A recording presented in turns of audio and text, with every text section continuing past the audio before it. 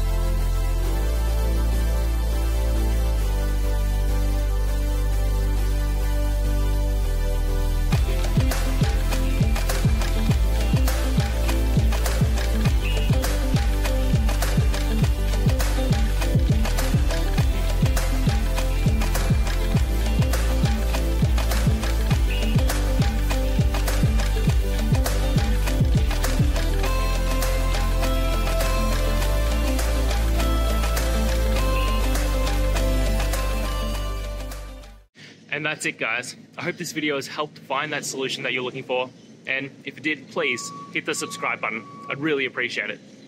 Now, until the next time that you need technical help, I hope you have a good one.